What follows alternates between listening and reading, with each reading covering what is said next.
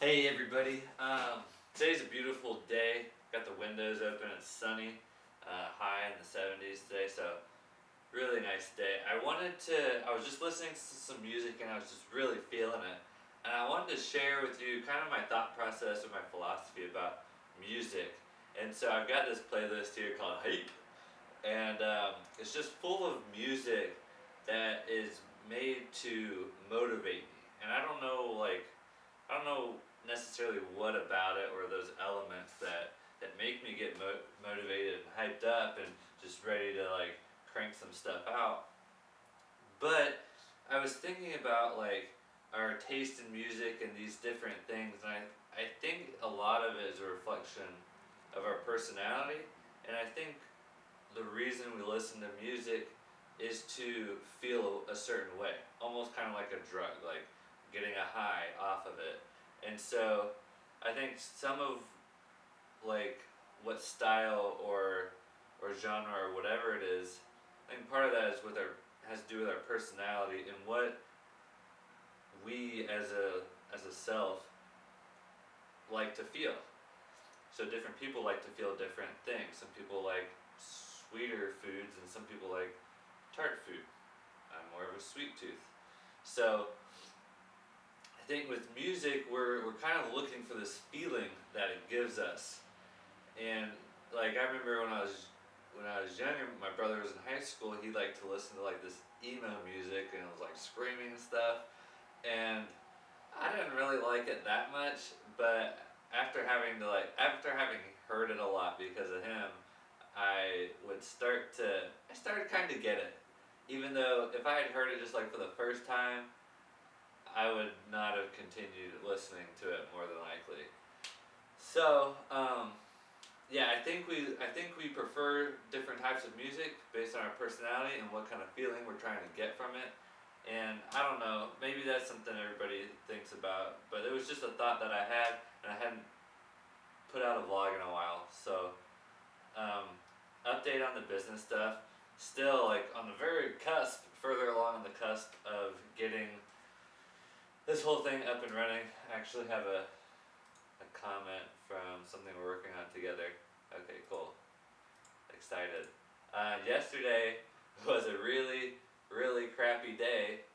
I did my taxes and I had done it all, and then it was like, did you file last year? I'm like, yeah. And it's like, okay, you need to put in this information. To get that information, I had to log into the IRA's website, and IRS's website. Sorry, I'm working with an IRA, so I'm getting my acronyms mixed up. So I had to log into the IRS's website, and so I could look at last year's because I couldn't find it anywhere.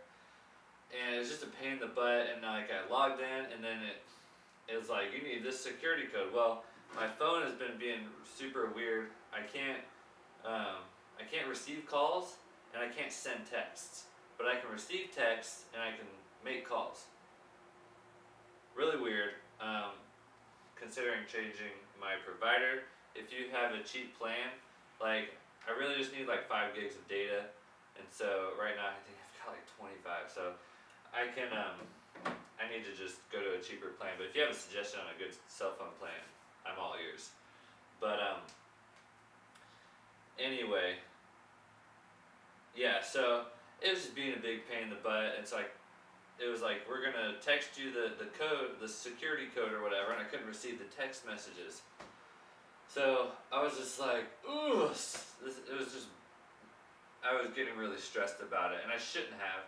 And it was funny because I was, after I got that all handled, like finally I started getting some text messages, and I was like, okay, so I went back and I ended up finishing it and completing it, which was very satisfying. But I was driving over to my friend's house for our men's group last night, and I was just like thinking about how I was feeling about it.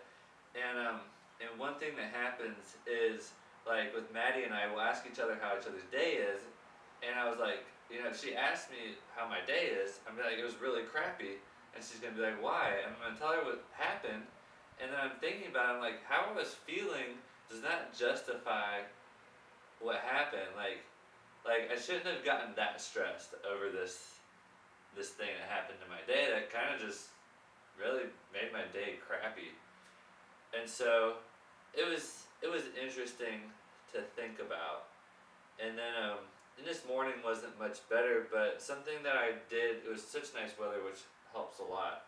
But something I did this morning that I feel like really helped was I didn't rush. I feel like sometimes I get up late and then I'm just kind of like rushing through like the morning things that I have to do, and then I'm getting and starting working, and here it's like almost 2:30, and I think I started work at like 1 or 1:30.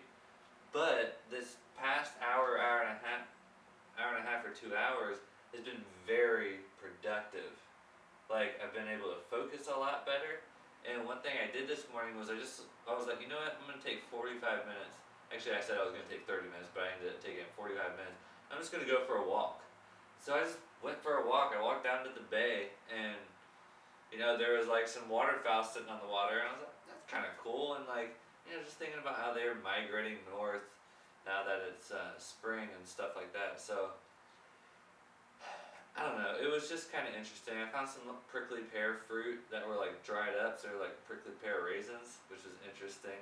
Not a lot of meat on them, mostly just seeds because they were wild. But still, it was interesting. And I was listening to a permaculture podcast, which is permaculture is obviously something I'm interested in. And so it's just kind of neat to just walk around and observe the world around me and to be able to do that. So that was something that has had a big impact on making my day much better. And so yeah, I just don't do well with, I guess, with rushing things and like crappy government stuff. So that's pretty much it though. That's really all I want. That's actually a lot more than I wanted to say. But anyway, if you got through this,